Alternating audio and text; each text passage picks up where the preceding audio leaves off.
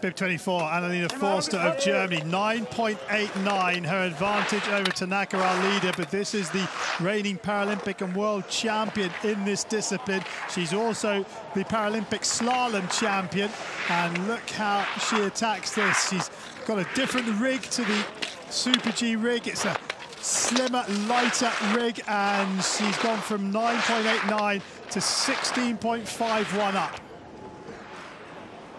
Yeah, Forster showing us that as we go into the final four, we're really into a different league. The ladies here remaining in the competition, all able to make much quicker edge sets, more experience, more training time, more competition time at this level, showing through clearly. And Forster keeping the line high now.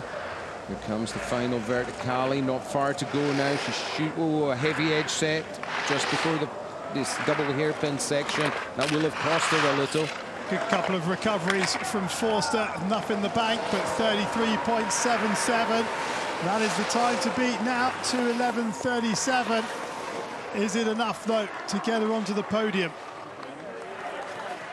Yeah, it's going to be a nail-biter. There's not an awful lot between the final four women, and Forster setting.